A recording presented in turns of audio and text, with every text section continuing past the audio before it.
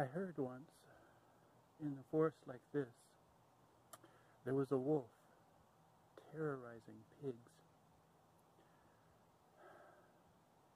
Well, my friend was the wolf, and he had a little different story. It went like this, though. He was out jogging, and he loved the trails, and he was actually pretty good at keeping all the other actual bad wolves away from the town. And so he would go and jog the trails and see if he could smell any other wolves and see what, just keep the place safe. And as he was out going one day, he saw a new road or a new little trail had been built. And sure enough, down that road, he walked, and there were 3 little houses. Well, strange little houses, actually. The first one he came across was made out of straw. And you guessed it, there was a little pig out in the front yard. And as soon as that little pig, blow away a bug here. As soon as that little pig saw the wolf, he ran in. He was like, "Ah, no, big bad wolf." And the wolf walked around the house, and he was looking, and he was smelling the straw, and oh, he had hay fever. It's so bad, and he started to call out to the pig, little pig, I need to help you build this house better. Like, it's not going to last in a forest like this, in the rain, no, it's going to be terrible." And so he got closer and closer to the house, and his hay fever got worse and worse, and finally he sneezed, and sure enough, the house blew completely down. Well, he went in and he rooted, and he grabbed the tail of that pig. Well, you know how wolves, the only way they can grab anything is with their teeth. And so I guess technically he did bite the pig a little bit, but he let him go, pulled him out by his tail out of the road, boom, dropped him, and he ran up the road to the next house. Well, the wolf, feeling bad about the whole thing and wanting to explain himself, followed pretty fast. "Hey, are you okay? Are you okay?" And he settled. He realized the pig was okay. He couldn't run that fast if he was having so much trouble. So he got to the next house. And guess what? You already know this. You already know. It was, made out of sticks.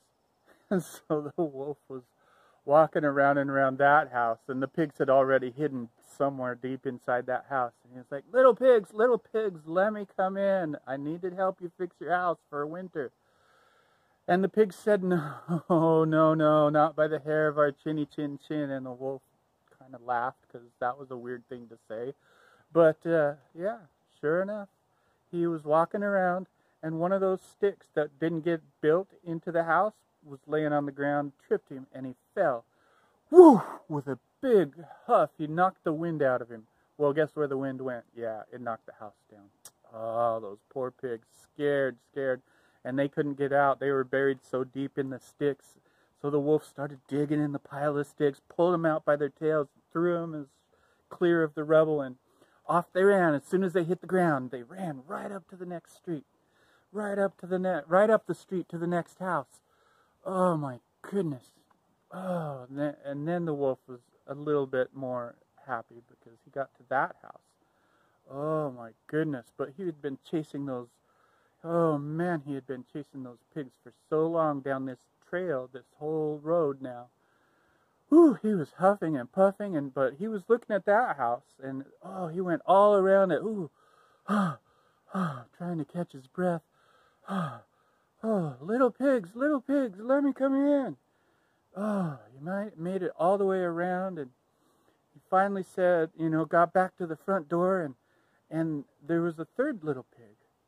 Opened the door right up and said, "Hey, how are you?" And he goes, "Fine." He goes, and the little pig goes, "You're the wolf that's been taking care of the area that I heard about." And the wolf goes, "Oh yeah, my name's Bubba." Short, kind of really short for big bad. And the pig goes, "Oh my gosh, that must be a weird story." But anyway, my brothers came scared to death, as you could tell. And he goes, "Yeah, I know." And the pig goes, "But I heard also, including taking care of the town, you also run a self-defense class." And he goes, "Oh yes, it's one of my best ones, and it's free right now during spring." I don't know, during nothing. Anyway, he goes, but I don't charge anything. And the wolf goes, all right, come on in for dinner if you can. And he's like, sure, I've got time. And so it was true. The pigs had the wolf for dinner, but it wasn't the way you thought. And those two little pigs did take those self-defense classes, but they never could quite live down the actual version. And so what you hear might be colored by their experiences.